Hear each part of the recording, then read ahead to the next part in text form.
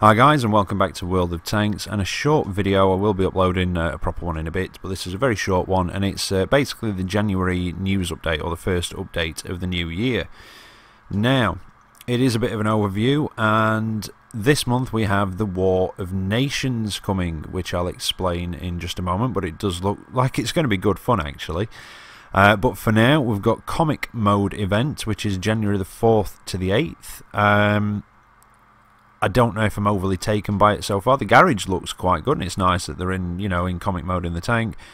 Sorry, in the garage, but it's also in the battles as well, and I'm a bit unsure about it. So, there's good news and bad news. Those of you that like it, the good news is it's here for 4 days. Those of you that don't like it, the bad news is that it's here for 4 days. So there you go. But yeah, it's just something a bit different, and it's all basically cell shaded. You can't really see it very well in that picture, but any of you who've been on it already or are going on it in a bit will see for themselves. Now, World of Tanks Rollout comic book issue number 4 is coming out, and I didn't think we were getting a new tank, but we are. We are getting the Hidden Stug 3. Now, I have picked up the base bundle for this because they have not done a timed release, which is nice. They've released them all at the same time. It's a tier 5 premium matchmaking, and I will be reviewing it today, so that will be the video that uploads later on. Is the Hidden Stug 4 Stug 3. A brief rundown is it's a Stug 3G. It's got the bazooka plates on the side. I can't remember the proper name for them. Somebody did tell me, but I do apologise. It's got the 7.5 centimeter L48, I think it is, which is not the Top Gun from the Stug, which I think has 150, 135, and that's pen and damage. It's the 110, 110 pen damage one. Same as on the Stug 4, the premium one. But it does have that good rate of fire, like I say, and it does have bigger signal range, and I think it's got better hull traverse as well, but we'll cover that properly later on.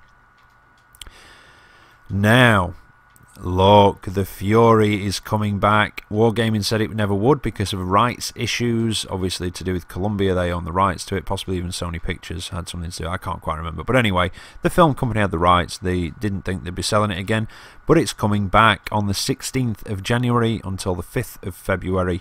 The Fury is coming back for sale. Now, it is essentially an Easy 8. I don't know for sure, but I think it's basically a fully upgraded Easy 8, but it looks exactly like the tank from the movie Fury. So there's been a lot of people wanting to get that, and yeah, I quite like the Easy 8. I think I will be picking that one up. And look, Tiger 131, the famous Tiger from the Bovington Tank Museum. It may have even been in the movie, according to this. It says in the film, this menacing Tiger was able to wipe out Fury's platoon before being outflanked. So that might have been the Tiger that actually appeared in the movie that they went up against. But Tiger 131 is coming on the same day, so that's really nice. I'm assuming it's just going to be a fully upgraded Tiger, but with the 131. But again, it should be really nice. I just hope it's not ridiculously expensive, because it really shouldn't be. But probably expect to pay something similar to what you paid for the Hammer if you bought that one instead of earning it. Now, January the 16th to February the 1st, Tank Bowl, tryouts and playoffs. This is to do with the War of Nations. 2 teams, USA or Germany. Now, you complete the tryouts op. Now, there are going to be 2. There's a German one and an American one. Whichever tryouts op you complete, that will be the team that you will join. Tiers 3 and above. So yeah, and there's once completed, there's no switching teams. So do really think about whether you want to be USA or Germany. You earn a select amount of points for the tryouts, and once it's completed, that'll be the team that you're playing for. You won't get into the Tank Bowl unless you complete one of the tryouts by February the 1st. So if you want to take part, you're going to have to do it. Earn enough earn enough points, and you'll make the team, thereby unlocking the playoffs, where you can reap in extra XP and silver per victory in vehicles of your selected nation. Now, the main event is February the 2nd while the 5th. It'll be a battle of wits and heart, and it says here, for those of you on a small screen, give it 110%. You'll see why later. Over 4 quarters for your team, and you'll earn you'll earn an MVP medal, most valued player. Winners will get a special champion tank for free after the event. Now, I would assume but again, I could be wrong, but I would assume that the winning team will get, everybody will get the champion tank for free, and anybody who wasn't taking part in the playoffs or possibly was on the losing team, there's a chance you might be able to buy it. I really don't know. They might bring it out later on, but it just says that they'll get a special champion tank free after the event. Maybe it'll be there for sale as well. I really don't know. But apparently it's not how you start the game, but how you finish. So a bit cryptic. We'll have to see what that's actually involving. And from today, January the 4th until February the 5th, we have 6 new emblems to show your support for the team. So you've got the 2 skulls with USA and Germany, 2 tanks, Sherman and Tiger, American football helmet, and, well, that's an early American football helmet, what they call the Leatherhead one, isn't it, I think, if my history serves me right. I'm not entirely sure what that one is. It just looks like a German military helmet. Team USA, Team Germany, Team Deutschland. And also coming into the store this month, and in fact it's here today as well, is the Russian Premium IS-2. Now, a long time ago, not long after I started my channel, I think, I did a video of this. I think it's IS-2 Strong Tank, and I apologise for my horrible Russian accent. It was just a couple of games, and I briefly covered a few of the stats. To get an idea of it, basically, it's like a cross between the Russian IS at tier 7 and the Chinese IS-2 at tier 7. It's got the sloped front from the Chinese IS-2, but it's got slightly thicker armour than the Chinese IS-2, but it's not as thick as the Russian IS. I believe the gun handling and everything else is the same as the Russian IS, so you can get a good idea of how it actually handles, and I will try and review that one properly tomorrow, and I am very surprised that I haven't done already, actually. Now, just quickly before this video ends, I've seen a couple of new tanks today. I don't know how to pronounce it, and again, I apologise. I think it's the Bogatyr, and I think it's B-O-G-A-T-Y-R. I think it's Bogatyr or Bogatyr, anyway.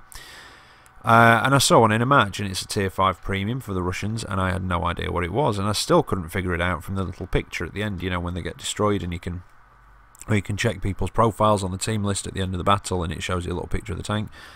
Couldn't figure it out. It did look like some sort of KV, but I wasn't entirely sure. Now, I did a bit of research, and what it actually is, I think it was Wargaming and PlayStation Russia, if I remember rightly, joined up and did a deal, and I think it's only available in Russia, although again I could be wrong. I just did a bit of quick research, and it was a World of Tanks themed PlayStation 4, and it came with, oh, what did it come with? Do you know, I do apologise. Anyway, I think it came with 2 tanks, or it might have just come with 1, but possibly just 1. Oh, and that was it, an op. That was it, and I think you got something like double XP and double silver for your first 100 wins.